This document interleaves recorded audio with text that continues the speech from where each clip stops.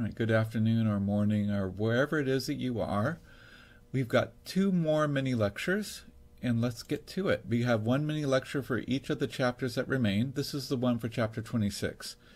Because we talked about retroviruses, and we needed to say a little more about retroviruses. These are scary viruses, but they are specifically defined, and we know what they do and what their genes look like that do it. And so it's important to say that because they are scary viruses, artists make art out of it. And I'm going to show you a few examples of these. We also have, maybe I should show these artistic examples, I haven't done it yet, to Dr. Delgado, who's our resident virology expert. And I want to see if she's ever heard of this artist. So we'll get to that. But retroviruses are not just HIV. Here's another example, but remember that retroviruses have GAG, PAL, and ONV genes in them. Sometimes they can pick up other genes. Remember the example that we had a PS2 was picked up by a cyanophage or whatever it was. The whole PS2 gene can be picked up because these are copying into a genome, then they pop out of a genome, and sometimes they can pick up other genes along for the ride. These are ways in which they are like transposons. In fact, there are even virus-like particles that exist inside cells that look like viruses that just, bud off and then they go back into the genome, and they do a lot of stuff with the genome because that's what they do. Once you have a reverse transcriptase, you can actually do all sorts of things like this. So you usually have long terminal repeats because remember that's how the gene gets into the genome. It gets transposed and you have the evidence of that in the LTRs. So you can look for those if you're looking for those in a genome. You can look for GAG, PAL, and ONV genes, and sometimes even a SARC gene will go in. If this rings a bell, it should go back to the signaling chapter that we did. SARC is one of those signaling proteins that we have that actually will, I believe it's a kinase, yes. And what it will do, it basically is tyrosine specific. It affects cell division, and it's present naturally, in low levels in humans. And the problem is not that it's there, but that it's in the wrong place. This is a normal kinase, but it enters pretty much randomly into the genome. The virus integrates it into the genome at weird places, and then it gets turned on, and it can affect cell signaling, turn growth on, then you have cancer. So this is how a virus can cause cancer. Thankfully, this is pretty rare, and you also have defenses against it. So this is scary, but it's something that's been going on for billions of years. And so while it's scary, it's also something that is natural, in the sense of natural evil, I suppose. It really is a mobile oncogene. It's just not that mobile, and the virus has a hard time getting to a place where it really causes problems. But of course, this is the retrovirus that is the most infamous of all. This is HIV, and this is interesting because this is a Best Pictures of 2010 winner. The most famous coronavirus pictures that came out in 2020 were also the same exact color scheme as this. This is almost like the mascot colors of retroviruses. And if you look closely at those coronavirus pictures, they are different from the HIV. They even look different at this scale, where you can't even see the exact sequences of things. HIV is a very different virus than SARS-CoV-2. But because you can have these big enough to see under a microscope or whatever the imaging technique is that you're using, you have these big differences that are enough to see, and so you can have artists that build off of that. So one artist has done the features of HIV that appear to a virologist and has put that into glass. It's really interesting because he has a whole gallery of these called Glass Microbiology, and if you look up and down, you might recognize a bacteriophage, you might recognize other viruses or even bacteria. He does microbes.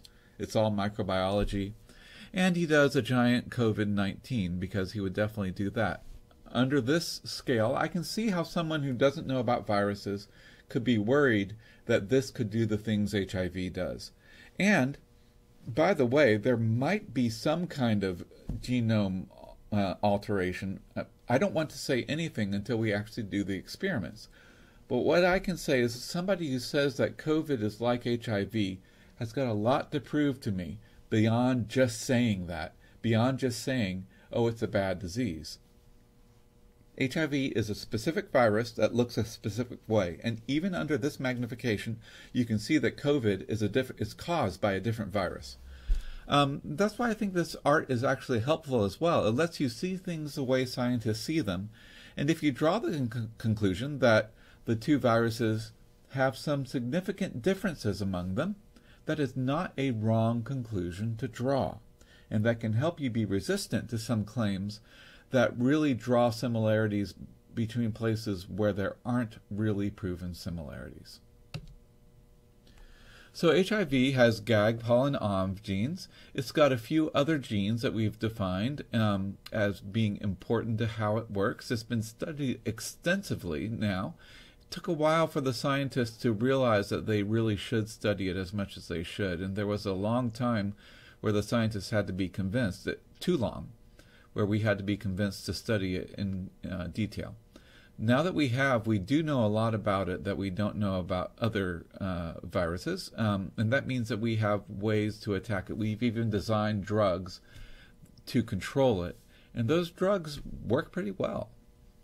So the thing about HIV is that it's not just a retrovirus, but it infects T cells, which are supposed to be guarding against the retrovirus. It is a bit like Invasion of the Body Snatchers, where it takes over the trusted T cell, and it makes it, it not only doesn't detect the HIV, you have immunodeficiencies in other areas.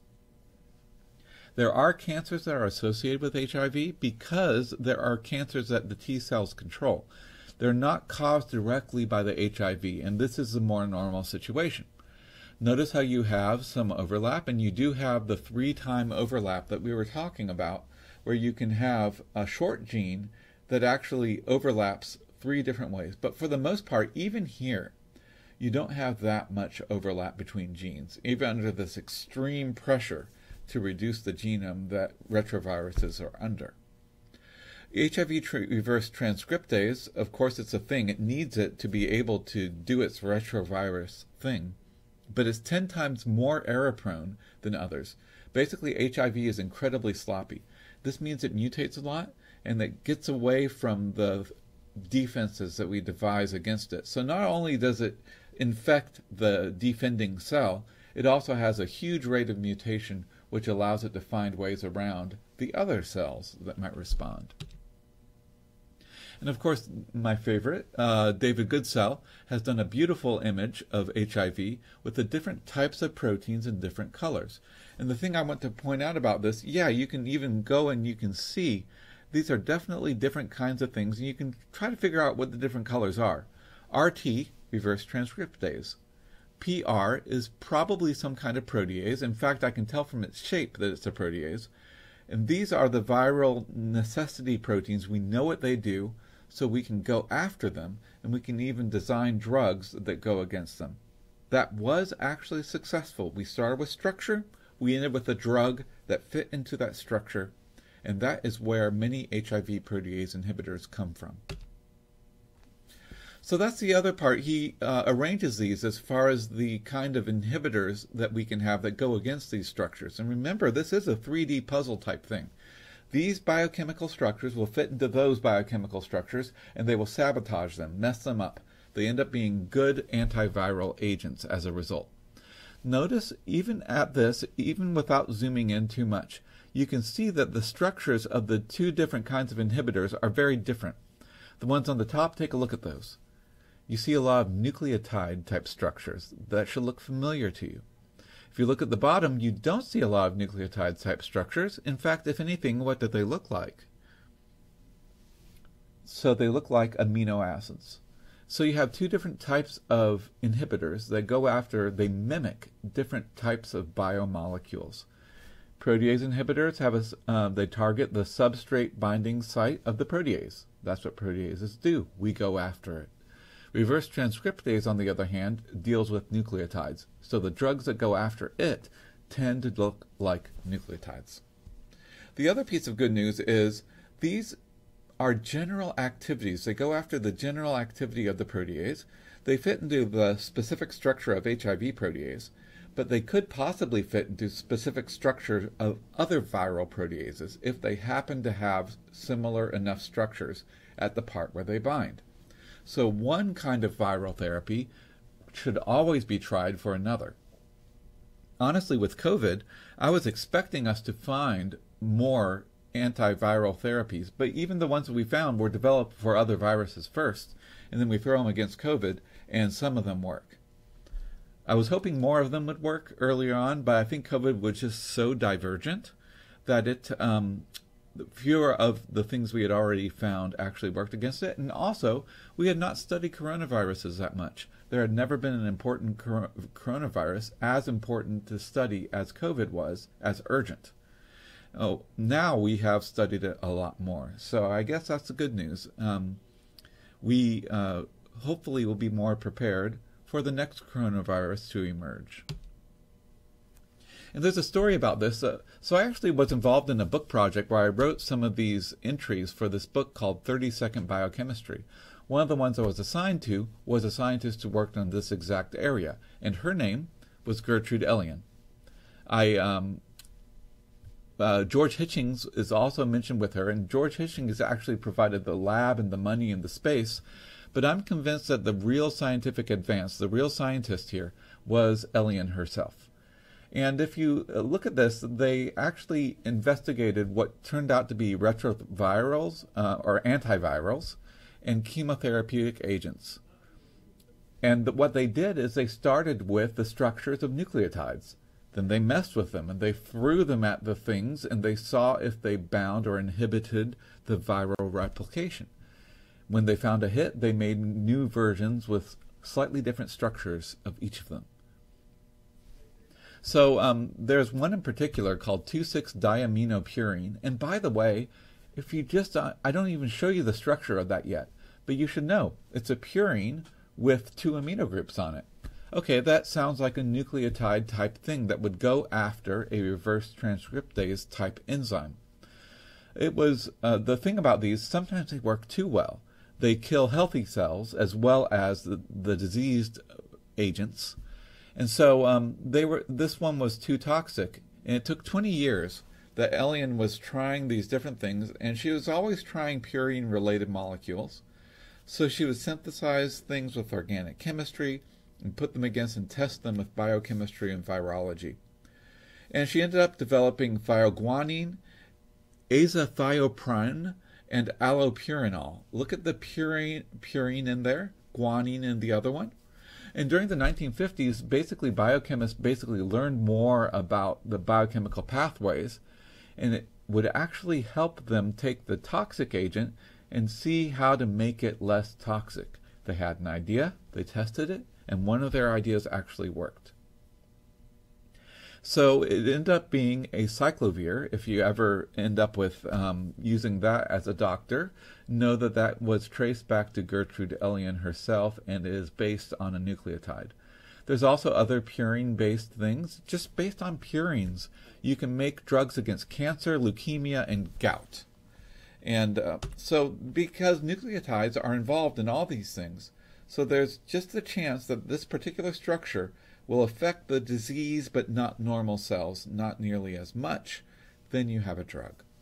These are their structures, and you can see hopefully the purine structure in all of these, or most of these. Some of them it's a little bit harder to see, but trust me, it works that way.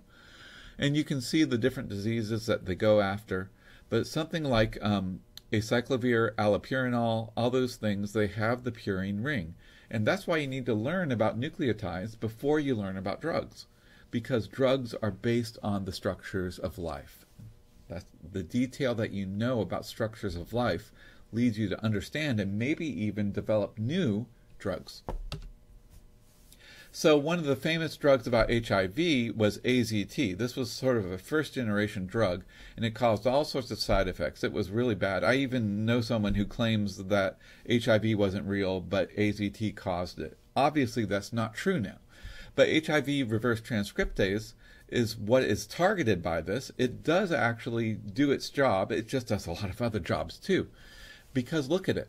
It's basically a pyrimidine rather than a purine, and it's got an azide group on it.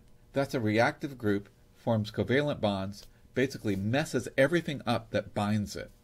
It's just because the HIV is replicating. When it's actively replicating, you send this at it and it messes up the HIV. Hopefully it messes the HIV up more than normal enzymes. But you can see how a normal enzyme would pick that up. It would be like, oh, here's a nucleotide.